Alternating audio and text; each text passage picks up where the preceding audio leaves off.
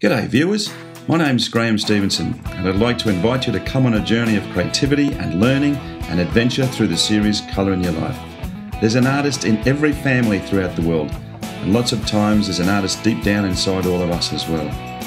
So grab your kids, your brothers, your sisters, your aunties, uncles and mums and dads and come and see how some of the best artists do what they do.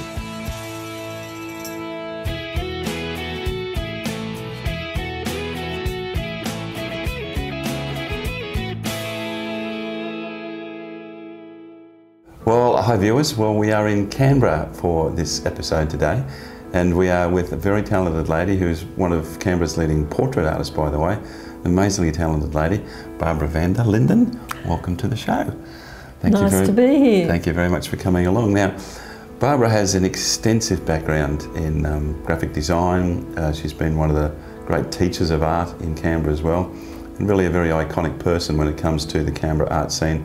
It's very much involved in a lot of different situations down here. They have an art facility called M16, is that correct? Mm-hmm. Yeah, that Barbara's been very closely associated with it over the years as well. But Barb's portraits are quite iconic. She actually put out a book in 2013 as well about the famous identities of Canberra. Where did your love of art come from originally? I mean, I know that you had a very strong background with your mum and dad. Yes, it's the only thing I was any good at school. Yeah. That and basketball. Okay. And my mother had a very strong interest in art, which was interrupted by the war, and she relived it through me as well, so we went into the art together. Yeah, but you moved out here from Holland when you were 18 months with your mum and dad, and your parents, particularly your dad, had a fascinating background. He was basically in the guerrilla warfare in Holland against the Nazi Germany. It was pretty amazing. The Dutch resistance. Yeah. Used to tell us stories about that when we were younger, lots of interesting things. And he saved a lot of Jews, and he took coordinates of where the Germans had their planes and relayed them back to England. And he would take a car to Germany, and then the Jews would replace all the bits on the car, the bumper bars and all the chrome bits, with gold painted. Painted gold? They were gold underneath, and they had painted them and shaped them into the parts of the car. That's amazing. And he would drive back out and stop at a tavern, have a drink with the Germans and sing songs with them while the car's parked out. It's worth $1 million, the car. Yeah, he just drives off. Well, he was only 17 and his mum was in the Dutch resistance as well. But your parents, it gave you a lot of freedom. I mean, your mum really encouraged your art career when she was young, and you were one of those, I think, like me, a kid at school that was very frustrated with the scholastic position at school because you just wanted to be free and go out and do what you wanted to do. I hated being in the classroom. I couldn't stand it, always looking out the window, dreaming of being somewhere else. Yeah. After the freedom that we were given, which was unusual for my parents, I guess. They'd had so much happen in the war and everything was so dangerous. Coming to Australia was like a very safe place. Yeah. So they just let us run wild. And the other kids weren't allowed to do that, which was a bit of a shame. But I think that probably helped to encourage your artistic fervour as well. And you ended up going to East Sydney Tech College in the 60s, and you were still quite a young woman when you were there. Yeah, I think I was one of the youngest to start at the art school in Canberra. I did 2 years in Canberra at the first Canberra School of Art. Yeah. And then got a scholarship and went on to study in Sydney, and we were only 16 going on 17 when we went to live in Potts Point and King's Cross, me and 2 other girls. But you also went on to get a Diploma of Education. Well, I was invited to teach art at the Canberra School of Art when I came back from Sydney. Yeah. And I went and did the Dip Ed as well afterwards. Yeah. So there's a number of things. I mean, I know that your home is Canberra, and it has been for a long time, and you've really become a great identity as far as the Canberra art scene is concerned, and you do know lots of the people that are involved in the art scene in Canberra also. So it sort of tends to mould your whole career in any sense. Well, it's a wonderful place, Canberra, for being a big fish in a little pond. And you can really make anything out of your life and be able to have access to the organisations. If you were living in Sydney or Melbourne, you'd be competing with so many people. And it's so much easier in Canberra to make a difference. I think it still is, but it might be getting harder. It will get harder. But there's so many iconic buildings here that represent the arts as well. In comparison, as you said, you've got a small population with a whole bunch of things surrounding the arts in comparison to the other cities where there's just so many people trying to you know, get ahead in the same situation. Yeah, very hard. But we're going to, today, we're going to work with Barbara on some of her pieces. I suppose that you could say that you're an abstract expressionist with some of your work. A lot of the stuff that you do is created around your personal experiences. Yeah, I think it's a bit like a writer. You should really do your work according to what you know and feel strongly about and can draw on, rather than do things that you don't know anything about. That's the preface that I work with. The side of the imagination, particularly with your work, I mean, it's one thing sitting down and just drawing a picture of a tree or a landscape or whatever, but the fact is that you use your imagination quite extensively to create these scenes that are part of your life. Well, I'm very lucky because I was a teacher and I had to know many different techniques. So with my imagination, I can draw on just about any technique, and if I haven't done it, I'll work out how it's been done and use it. And I'm used to doing that, to bending the material to my will, in the sense that I know so much. It's like being a carpenter. You have skills and you do the work and then you add your magic to it. So, okay, what we're going to do from here is go through some of the stages that Barbara actually does to create some of her pieces, and then talk about her portraiture and the other abstract expressionism as we go along. But it's really fascinating how she puts a lot of this together. So we'll go over to the next spot and we'll have a look at how she does that.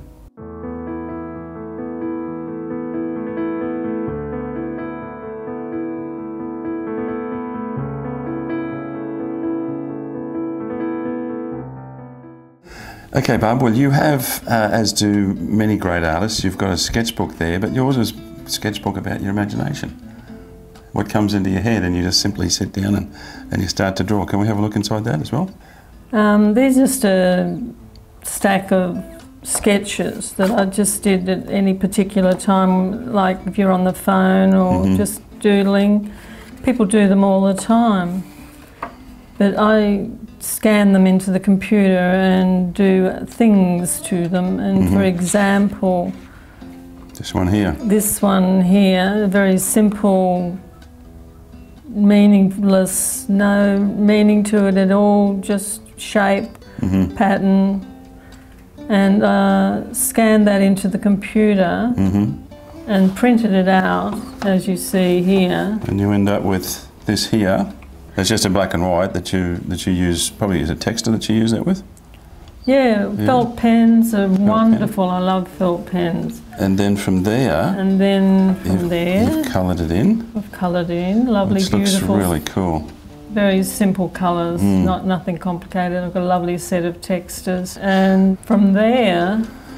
You actually my thought process just went to, I'll cut these out. Yeah. So I cut them out, all of them out. Yep. And and then I put them on a piece of paper. Yeah.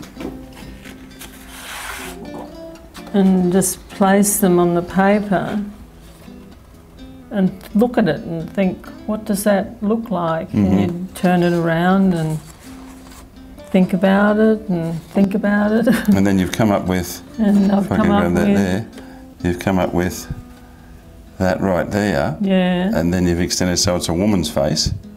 And then the lips. Like a mask on the face. It's amazing, isn't it? Just using imagination on that behalf. We've got another one at the back here, which is very similar. And you've taken, and this is off the one drawing, of course, so it's really come out quite well. I've done many of them. If you look at that, so that's turned into a vase with flowers and a red tablecloth. I love that one. Yeah. I might do a painting of that one. That looks fantastic, it really does. It just makes these lovely shapes. Yeah. I like it, very simple. But the one that we're going to be working on, or the background that we're going to be working on today, is your abstract expressionism. If we come over here, you can actually see the background colours that Barbara's actually used, and this is just sort of a mock-up. But if you look at this one here, I really like this. This is actually a diptych, or part of it, and this is basically you floating through the air. Now the piece that we're doing today is the bottom section of the other half of this diptych, which is based on you walking the dog in the afternoons with friends and sort of what you do there. So, which, as you can see from putting these background colours down, to basically building up the character and the idea over the top. I really love this work. I think it's fascinating. So why don't we go over to the painting, and we'll start on the painting, and we'll go from now and see what you do. Okay. Fantastic.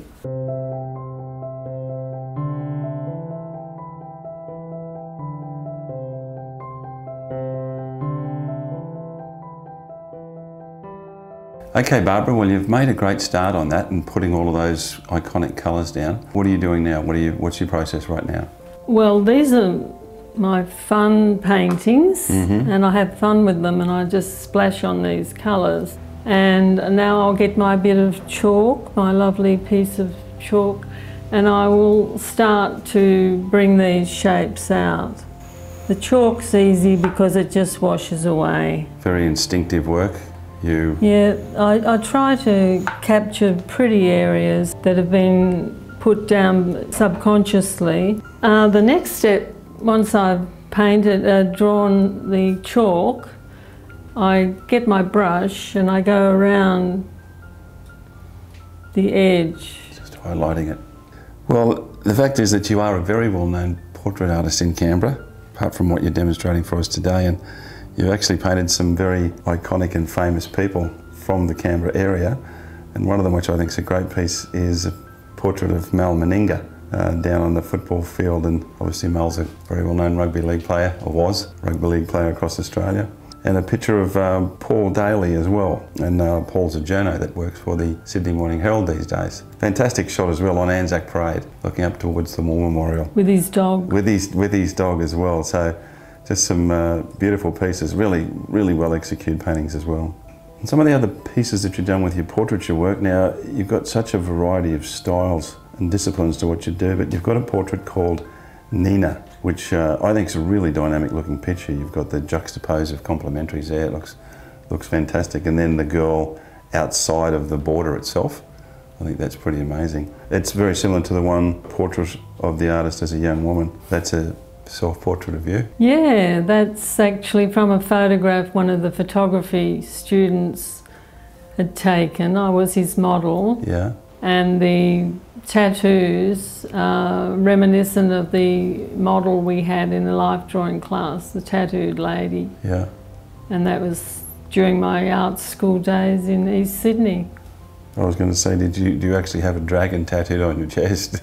Yeah, people ask me that a lot. I don't really have that, they're fictitious. So you've been a very active lady in the Canberra art community, very much so, involved in a number of different groups and then teaching, but in 2003 you put together the Marsden Art Group, and still going to this day. So tell me, what was the motivation towards that? Surprise, surprise. I just got together some artists and we just started off, I think 4 or 5 of us, supporting each other and giving each other positive feedback on our work. And that's still going to this day, 2018? Yeah. We won the Chief Minister's Inclusion Awards for the work we do with people with disabilities, artists with disabilities, and I personally have been, what would you call it, mentoring a young intellectually disabled girl who's a fabulous artist. She's absolutely fantastic. and she's gone on to do some beautiful work. But Natalie didn't even talk when I first met her. She was an elective mute, and eventually I got her talking. Oh, that's fantastic. And it was through art that you were able to do that? Through art and just spending time with her and getting her confidence. She was lovely. I loved her so much. She's now living down the coast in a group house with other young people and very happy. Oh, good on her. That's fantastic. Yeah. Now, you've got another portrait here of a gentleman who we both know, who was very much one of the sort of celebrities in Canberra, I suppose you could say, apart from the politicians, and that's Mr. Frank Arnold. And that's just a great portrait. I mean, if ever I've seen a portrait that represents Frank, it's your portrait of him, because it's just so him in many senses. And I've noticed in a lot of your work that you actually put like a cobalt or a sky blue down. Phthalo blue. It's phthalo blue, is it? Okay. Love it. Yeah, and we've got a sequence of images here of Wendy Aitkins, which turns out to be a fantastic painting as well. And you can actually see how you start with that blue and work your way slowly but surely through the whole process until you end up with the final result. But it's a great compilation of images that comes up with a fantastic image at the end. What about the piece right beside you called Snorkel Girl? Is that, it's a great looking painting. It's, I'd never sell that one. Is that anybody in particular? That's me. Is that right? Yeah, as a child. Christmas Day, I'm not sure how old, 6 maybe, and got a snorkel, goggles and snorkels for Christmas. And my father, I'm underwater watching the movement of the sea floor. Yes. Going backwards and forwards and looking at all the bits and pieces on the ocean floor. And then my dad taps me on the shoulder and says, I want to take a photo of you. So that's the point. That's the moment that I had to come up, and he took a photo. And I still remember when I look at that painting, the feeling of being underwater with goggles, yeah, seeing that wonderful world under the water, and it just going with the waves. Back and forth. Yeah. Yeah, it's beautiful. And they obviously gave you a fairly wild pair of swimmers for Christmas as well. They look like bloomers. Aren't they gorgeous? Yeah, it's very flattering. Lovely, shearing and at the top, beautiful. Very flattering. And that again's done in a very graphic sort of style. Yeah. But more realistic than this, but yes, still has that same outline-y type look about it. Now, when you were doing the book on Faces of Canberra in 2013, why did you choose the characters, the people that you actually painted? Was there a great significance to those individuals? They were nominated, many of them, from the community. And it was 30 portraits, and it took you 3 years to do that. That was a bit of a labour of love, wasn't it? Without a doubt.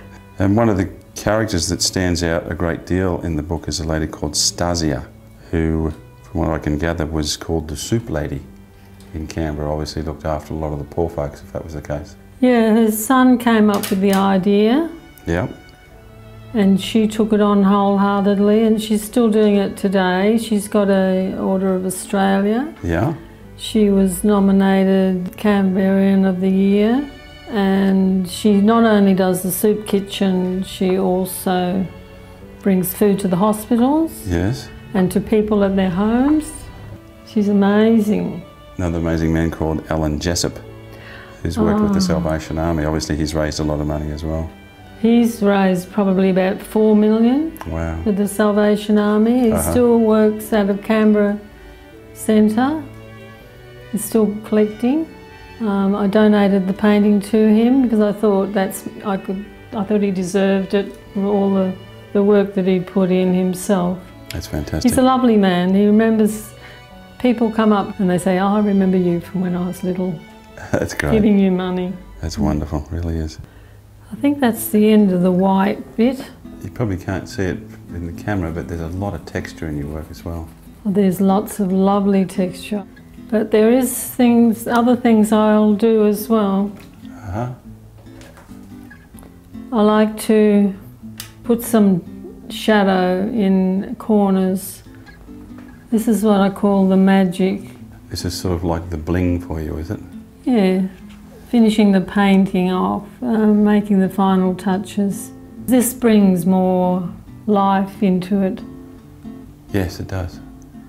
And what colour are you using there? Is it a Prussian ultramarine blue or? Oh, that's a phthalo. Phthalo, okay, good colour. I love phthalo. That's a good colour. It's a really live colour. I just wanted to bring up one more thing, and that was the there was a cafe that you used to go to called the Front Cafe. You sort of said it was a bit like your muse. You'd go there and paint people, and you actually got a grant to be able to put this together. Oh, when I left work, I was looking for something to actually hold on to, something that interested me. And the Front Cafe opened up in Linden, and it was full of poets, writers, artists of all kinds, musicians. It was such an interesting place. And so I decided to go to one of their events with a sketchbook and sketch. And when I'd got my sketchbook full, and I decided I'd have an exhibition and turn them into posters. Yeah, you've got one called Tutti Frutti that you turn into a poster, and it was Wild and Intimate Evenings. Wild and Intimate Evenings at the front, yeah, it was really good. You've got the painting of Andy who's playing a guitar, and then from that style, and this is in the same exhibition, you come up with a picture called Blondie and Cooper, which were completely different styles once again. Andy was from a photograph, and the looser ones are from sketches. So therefore the difference in the styles. They look great, they really do. And you've got one here of the Front Cafe, which is actually the owner, Paul, and surrounded by two very attractive young blondes. Yeah, they were beautiful girls. He's not so bad himself. Oh, I'm quite sure he was enjoying those nights. He's a very good-looking man. All right, folks, well, another fantastic day in Canberra with a very talented lady, Barbara van der Linden. Thank you very much. It's been a great day. It's been absolutely wonderful. Thank you so much for coming to my studio. Thank you very much, and fantastic to see her beautiful work, one of the iconic portrait artists of Canberra. And obviously we did a little bit of a different piece today, but really, really fascinating stuff as well. So, if somebody wants to come along and visit you, they will find you at your website at where? barbart.com.au. Okay, barbart.com.au. Go and have a look at what Barbara's doing. And also you can come and see us on Facebook and on YouTube and on Pinterest and on Instagram and I don't know how many these days. And also in our website at colourinayourlife.com.au. We've had a fantastic time in Canberra. Once again, Barbara, thank you so much for having us here. And as we always say, remember, make sure you put some colour in your life. We'll see you next time, guys. Yay for colour in your life. Bye now. See ya. Bye. Thank you.